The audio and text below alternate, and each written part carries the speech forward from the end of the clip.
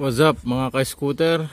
Ngayon ang ating pag-uusapan ay paano mag-wiring nitong electric water pump ng may relay.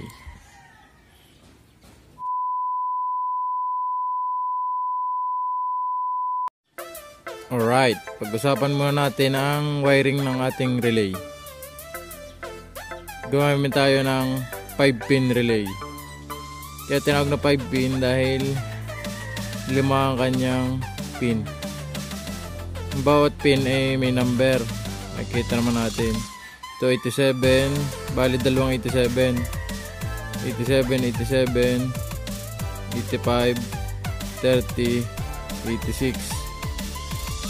Bali, papaliwanag ko kung saan ikukonekta itong mga pin na ito. Simula tayo sa 87. Ito, pares lang to. Ang 87, laging papunta ng susuplayan. For example, tulad ng ating wawiringan, itong pump. Sa pump, magpupunta ang 87. Sa positive. Tapos yung 85 at 86 pwede magkapaligtad.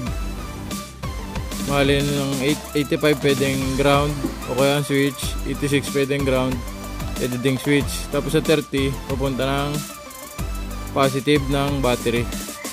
Okay, dito na tayo sa wiring na kinabit ko kay Paxi.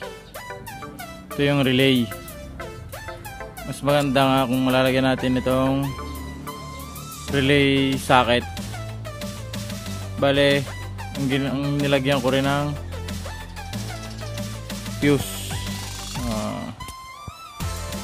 10 amps na fuse. Bale, ang may fuse na wire ay yung 30. Ito, yung papunta ng positive. Bale, fuse muna bago mag-positive ng battery. Tapos yung 85, yun ang inilagay ko sa ground, sa negative ng battery. Tapos itong 87, yung gitna sa 87, hindi ko na ginamit. Yung 87 na lang na isa ang pinapunta ko ng pump. Ito, positive ng pump. Bali, itong pump ang ginamit ko. Sira kasi yung kanina eh. Yan, positive yung pula, tapos negative yung gray. Bali, ginawa ko na lang ng paraan to. Wala kasi akong sakit na para dito eh. Hinirangan ko na lang dito para may wire. Bale, yung negative nito nirekta ko na sa negative ng battery.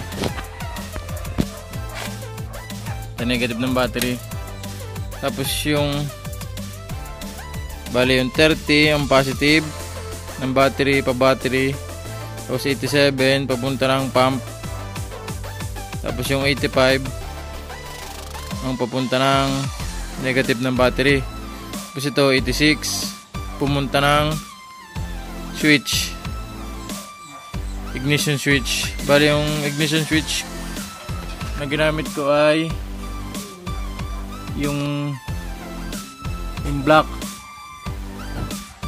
Dahil yung black, yun yung pag binuhay mo ang susi mo, mag-on na rin. Para pag ni-on ko ang susi,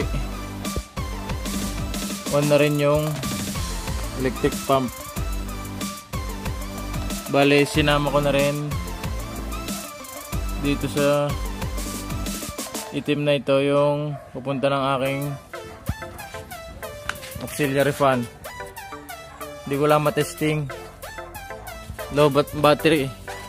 Tapos wala ding gas. Nadali ng quarantine. Yan. Ito, relay. Tapos fuse. relay socket, tapos battery, tapos electric pump, tapos yung 86 dito nakadugtong sa itim ng socket ng ignition switch. Yan o, itim.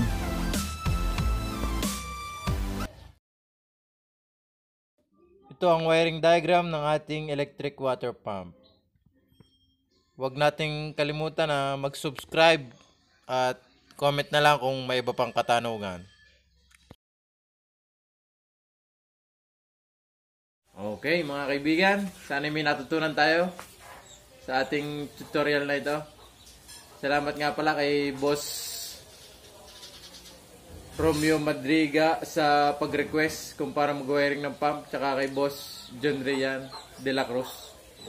Shoutout sa inyo mga boss. At shoutout din kay Calbs at Bon Angelo Hernandez. Shoutout din sa tropang vlogger din kay Motojaps, kay Yummy Pops Tech Concept, kay Jay Castillo at kay Dio Batangueño. Alright.